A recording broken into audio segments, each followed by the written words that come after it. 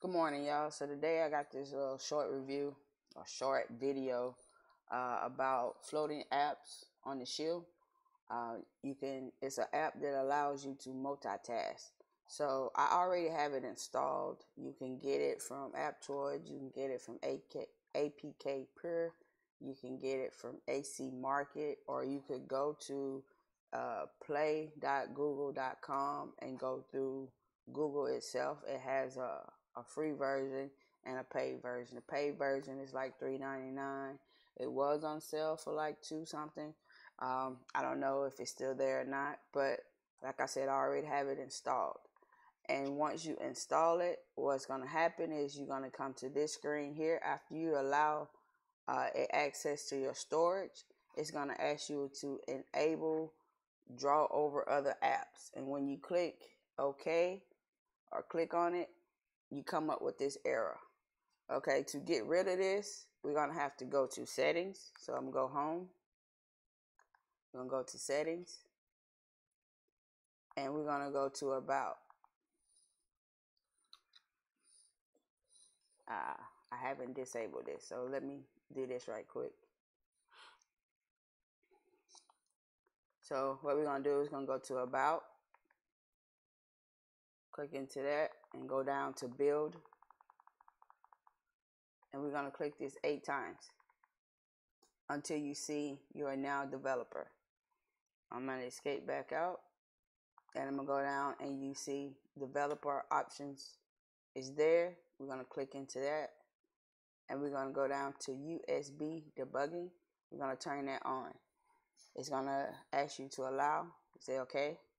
It's telling you what this USB is, debugging is enabled.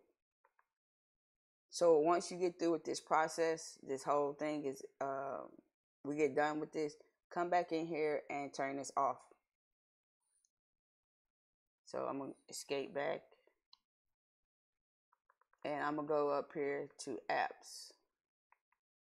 And we're going to go down to floating apps.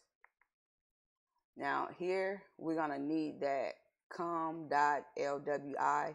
That is your package name. So we need that to go with, I guess I should have said, you're going to need a minimum ADB debugging for your computer. I'm using Windows 10. And you're going to need your Shield drivers. If your computer doesn't automatically pick them up, you'll have to go to Nvidia's site to get the correct drivers. I'll leave a link for the drivers and the ADB debugging in the description. But now I'm going to connect my computer to, or the Shield to my computer.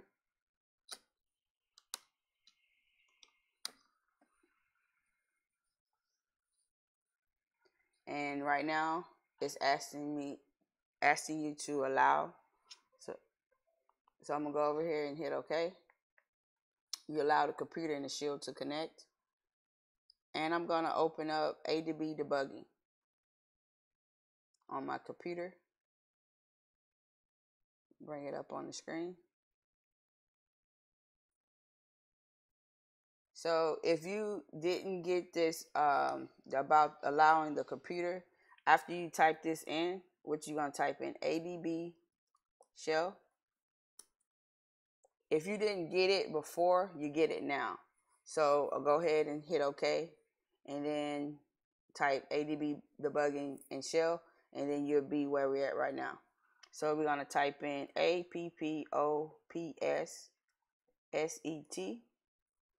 And then right here, you type in the package name, which is com.lwi.android.flaps full.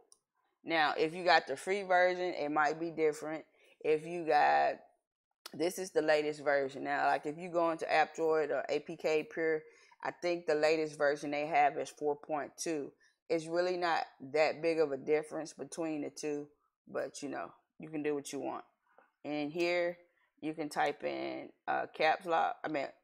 I push the caps lock, and we're going to type in system _ alert underscore and then window, and take caps lock off and type in allow. And here you're not, after we're gonna hit enter.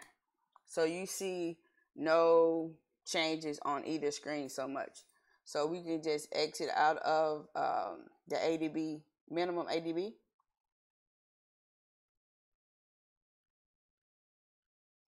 And we can just hit enter from here since we already, and as you can see, you're now in the app. I'll close it out just to let you see that it will open back up. You will not have that issue about popping back saying enable. So basically this app allows you to do multiple things. So here what we're going to do is just go over here to the 3 lines and go down to settings. And you're going to make sure that this is checked so it enables the floating apps. For me, this did not work. And I think what it's supposed to do is, if you enable it, it's supposed to have an icon up here that allows you access to the floating menu. But it never worked for me, so I usually just disable it. Uncheck it.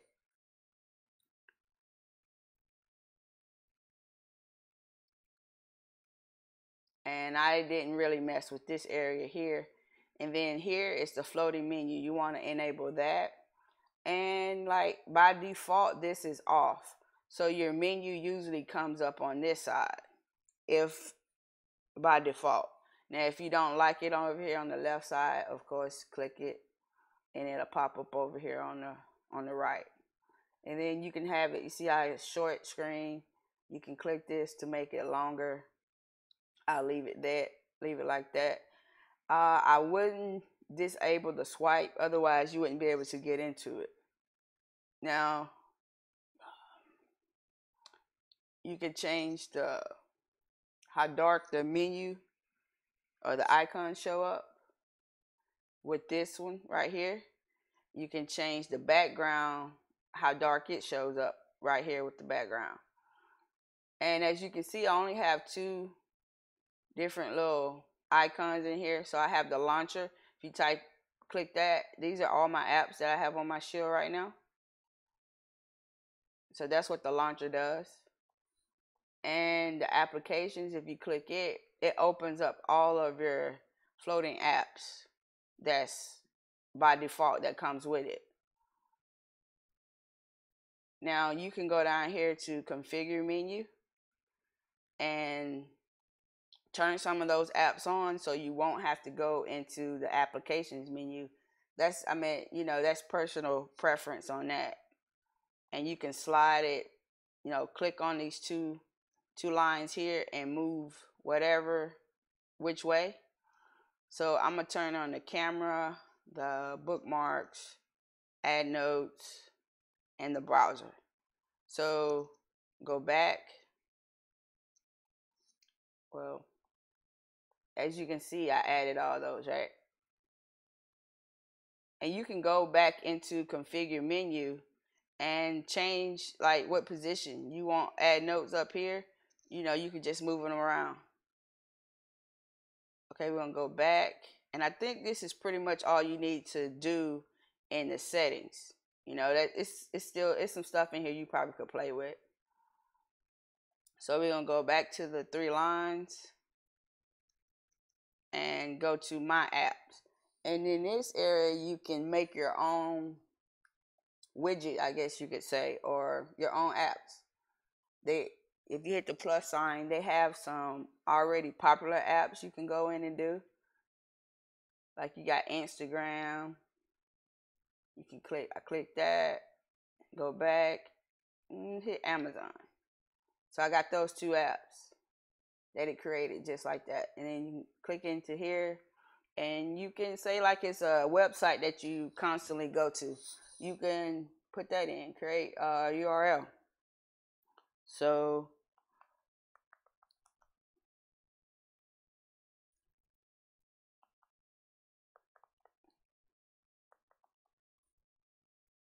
I don't even know what the site is, but you get what I'm saying. So I'm just gonna put.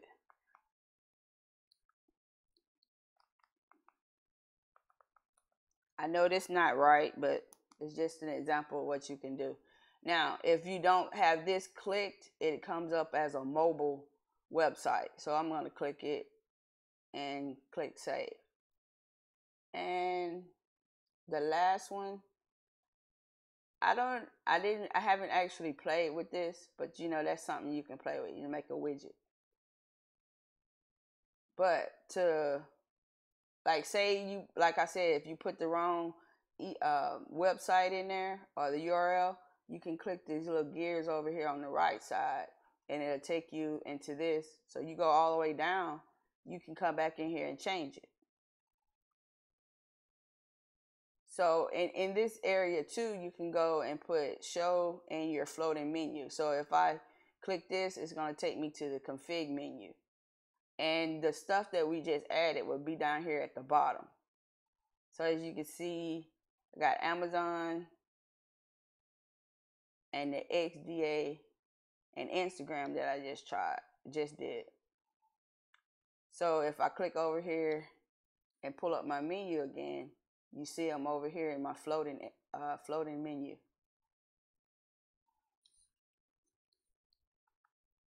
I hit the wrong button. So we go back in here and you can hit this plus sign right here. So if you hit the plus here, it's going to ask you if you want to add any of your apps to the quick menu. So like, say you want one of these markets. So now it's down at the bottom. And if I select it, it's going to be at the bottom on my floating. Now you really, you know, it's just like it's personal preference, because like you have all of your apps in launcher. So you really don't need that. But, you know, I guess it saves you a couple of clicks if you just add it here. But I'll show you like what you can do with it. Like you could do the split screen. Like say you're watching you want to watch a YouTube video and take notes on it or something like that. So you go to video player. Well, that's not. This is just a video that I downloaded, but you could use it. You know what? Let's just do it from YouTube. So we're going to go to the applications, go to YouTube.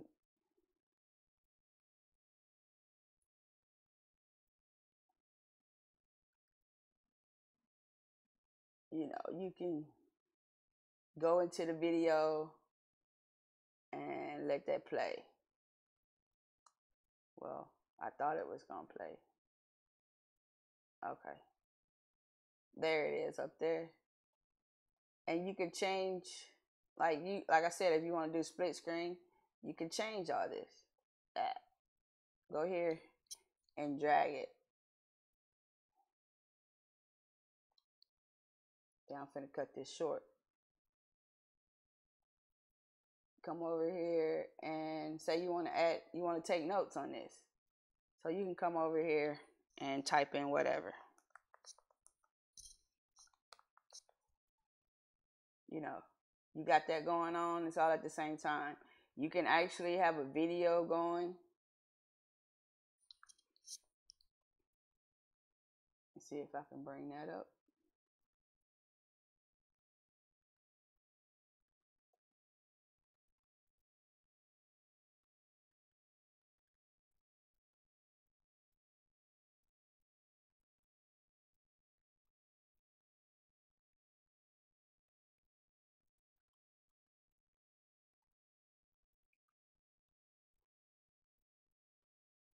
So you got the video. I mean, you know, you can do everything. You can bring up a camera. I don't have mine connected right now. You can add bookmarks, browser. Like you can go in here to this browser. So the default is set at Google. Or you could change it to, say you don't like Google and you want to use What is that? Bing?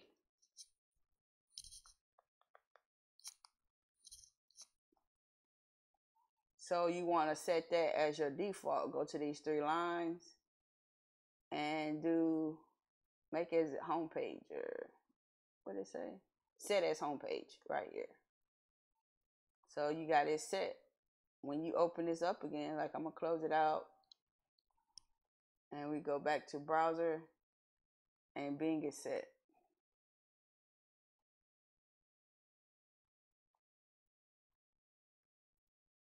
Oh, I hit the wrong thing.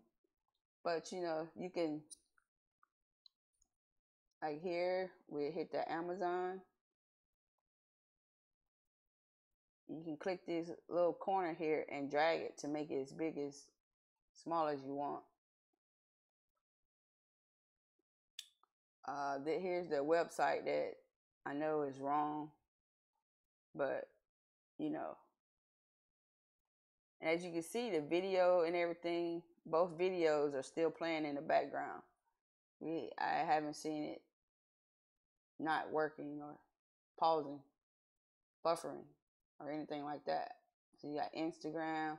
I mean, the possibilities are endless. I guess it all depends on what you're trying to do. But anyway, I showed you how to do this. Like, subscribe if you like this video. Comment down below and tell me what you think.